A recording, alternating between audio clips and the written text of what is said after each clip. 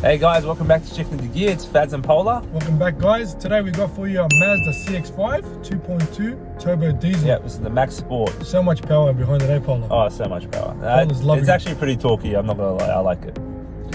It's actually doing alright. It's doing good, it's doing good. Now, if you're wondering why we're doing it in the car, guys, it's actually got some... It's a hurricane outside. Probably exaggerating a little bit, but the weather's not on our side today. But we're going to do our best and we're going to get into it. And yeah, thanks again for watching and just subscribing. Yeah, so guys, just remember, if you guys can help us out, we're trying to hit 1,000 subbies. 1,000 subs, guys, that's what we're aiming for. Alright, if you guys can help us out, hit like, share, all of the above or down below, whichever it is.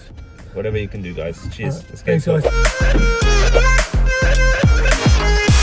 Alright guys, here we are, Mazda CX-5 Max Sport. Let's go over the outside. First thing, you got your shadow chrome 17-inch alloy wheels. Let's come a bit closer. Very dirty right now. Moving to the front, very similar theme going through that the whole car. You've got that kind of silver kind of chrome finish across, and when we show you the interior, you will see that a lot as well. Big, massive Mazda logo over there. I love the honeycomb grill.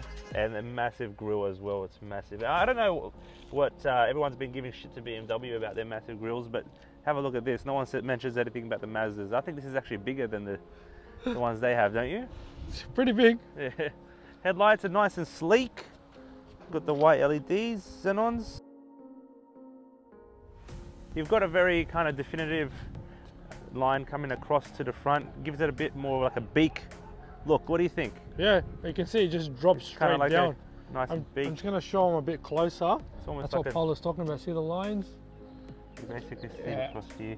There you go. Both sides, if you can see. That's kind of just pull towards the front.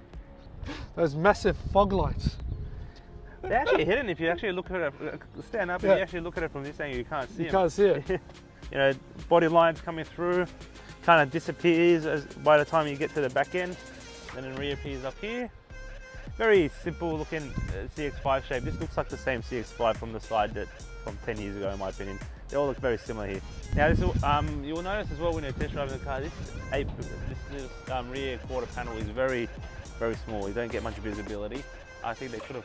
Look, there's not much room there as well. No, it's not massive. Yeah. In the back, being an all-wheel drive, so active. Big Mazda logo too. Tail lights are nice and simple. I like the design on them. I actually do. Yeah, they're cool.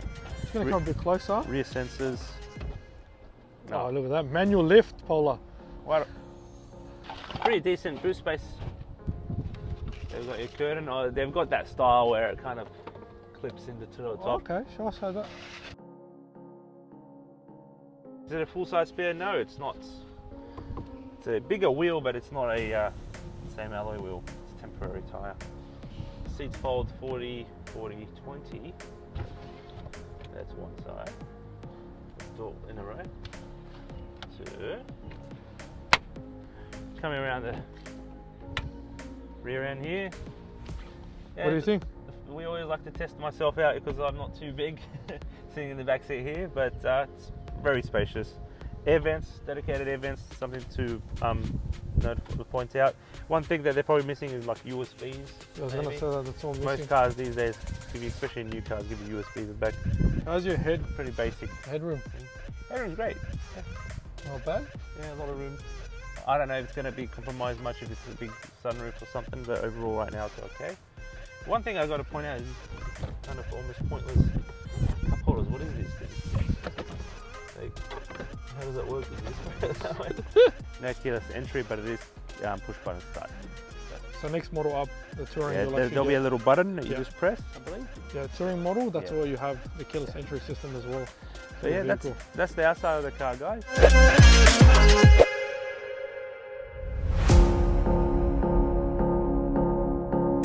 Alright, Paula, we're going to go straight into the interior. I'm going to show everyone what's inside the vehicle itself. Comfortable seats. Yeah, they are. What do you think? They're actually pretty comfy, yeah, they are. It's like they hug you slightly, not too much. Leather steering wheel, Paula, your favourite. I know how much you love leather steering wheels, and it's quite a decent size. And as you know, you got your basics, volume, changing your tracks, Bluetooth, and then if you come here, you've got all the safety features as well. That's the adaptive cruise control. Just right there for you. There, yeah. So over here you've got your radio controls. And then you've got, of course, your speedo just there for you. It is digital as well. So the right side is completely digital, yes? Yeah, let's see. I'm revving. Oh no. Hey, it's a diesel. You can't really hear it. For a diesel, it's not too bad in the cabin space. Now, automatic wipers are standard. Automatic lights. Oh, pretty cool. Automatic lights as well. Yeah. What do you think of the actual system itself? Yeah, I was playing around with it before. You've got your navigation as well, but the thing is with Mazdas, you've got a USB, SD card you have to actually put in. You've got a little SD card slot that you have to put in to record. That SD card, you can't actually have the navigation. Yeah, so it's a bit odd that they make it like that. But it's also got Apple CarPlay and Android Auto system. Yeah, it does. So if you actually go into the apps, applications, and then so yeah, Android Auto, Apple CarPlay. The screen's not big. What is that? 6.5, 7 maybe? Look, Mazdas in general are very aesthetically pleasing in my opinion. Very. But this particular screen, the whole design where it just pops out of nowhere, it just seems out of place. It just feels like something sticking out of the dash. It does. But in saying that, we got the soft touch. Yeah, soft touch. It is well built. It's well put together. Not bad. There's Stitching. no... I like the stitching color as well. It matches in. And then of course, as you can see, around the air vents, we have your aircon system. It's got that stylish silver trimming that goes around. On that note, actual fads, I was driving this car earlier and I had the aircon on full blast. It actually gets a lot of condensation around these edges here and on the silver bit. It actually feels cold too. Yeah, I don't know if you can't pretty much see, but it actually gets a bit wet if you actually do have the aircon running a while. So I don't know if that's like a design flaw or affect anything. But yeah, it's a quick thing to know. Back to the unit system here itself. Just going to go back to the... I just want to check out the camera. You know I love my camera. So being the Max Sport, you've only got the reverse camera and is it just the... Oh, it doesn't actually have the... It doesn't actually... The guidelines don't move. Oh, that's... Yeah, you know how you usually have the guidelines moving? Oh, it's a quick... Oh, it doesn't have it. But it's got the reverse sensors. And then with the automatic braking as well. Not too bad overall because of what it is. So it does have automatic emergency braking. Yeah. So if you so it has reverse braking and front braking. It's got that itself. Now also with this system here, if you were to go the below model, you don't actually get navigation. So is that the Neo? Is that what? So no, the Max. Max, okay. So you won't actually get navigation. Inbuilt navigation into it. No. So you would have to go, of course, to the Max Sport, which we're driving now, to actually get inbuilt navigation. But you still got Apple CarPlay on the base. I don't remember the last time I used the inbuilt GPS on a car, honestly. I just plug it in and just go, unless you don't have a smartphone, then maybe you need it. Look, if you're out in the country, I can understand, but otherwise, Apple CarPlay is the way to go, in my opinion. Push to start, and it's got the silver trim around here as well. Yeah, not bad. I think that's, it's kind of a going theme around the whole car. It's just everywhere you can see it, even around the speeders itself, it's all got that silver trimming. Here or here. Yeah, you see it all everywhere. What do you think about the controls here? Not bad. I don't mind it, but that controls, of course, the info system. It reminds me of the BMW iDrive. It's like almost identical to how it handles and the way it moves. And it feels, it's like a little shift knob. Yeah, it is. Now, as you can see, it's still got the volume there, so it's still old school there for you. Yeah. And then I'll press all your quick selections so you can throughout the system. Gearing. Oh, shit. No, that's for your shifter. Okay, seems to have... I'll just put that back. Just put it back full. Electric handbrake, and it's got auto hold as well, which is good. Everyone needs a hold. Now, you got the piano finish. What do you think, Paulo? Yeah, that's a luxury kind of feel to it. Not bad. And then, of course, aircon system. Pretty basic. Dual aircon, both sides. You can select it. It is climatized as well. Fan speed, standard. So pretty much basic. Just there for you as well. It presents nicely inside. It's nothing insane. No sunroof, just a normal kind of SUV. Sunroof, you have to get to the GT model. It's a bit, yeah. All right. Leather seats, if you were looking... Well, another thing, if you were looking to go leather, you got two models, right? Yeah. One is actually what we call Maztec leather. So it's like synthetic leather itself. And that's on the Touring. And then, of course, if you get to the GT, you can actually get full leather seats. If you will go to that itself. Awesome. Now, being this model as well, itself, as you can tell, overall, it doesn't have electric seats. No, it's just manual seat controls. With the controls, again. But again, once you go the higher specs itself, that's when you start getting the extra features as well into it all. Alright, fans. Well, thanks for showing us the inside. No, appreciate it. Thanks, guys. Alright, guys, let's get into it. I'm going to take it for a spin. Paul's going to show us how he drifts this. No, no drift today. No drifting today. I have been driving this car all day today, and it actually having a bit having a bit of fun in it. And it's what, 140 kilowatts? Yeah, 400, which is not too bad. Yeah, and the RPM range I think starts from about 4,000. So compared to the petrol 2.5, it's also 140 kilowatts, but it's a lot higher RPM. About 6,000 to itself. Yeah. They also, in this variant, they do come with the 2-litre as well. Yeah. You're after just about 115 kilowatts. Me personally, after driving these cars, or this car in particular, I'd probably most likely get the diesel or petrol 2.5. I wouldn't get the 2-litre. I don't know. I just feel like it wouldn't be enough power. And this is an all-wheel drive as well, Polo. Yeah, I can see it the way it's handling in the rain. So I can see you taking corners quite quick. It is raining. Polo's, I think, really trying to drift this car. No, just, you know what, you got to give it a good try, guys, so the viewers can actually tell how these cars go. The viewers or yourself? No, it drives really. I'm actually enjoying it though. Like it's got a bit of torque, a bit of fun. It drives pretty nicely. Steering is nice and soft.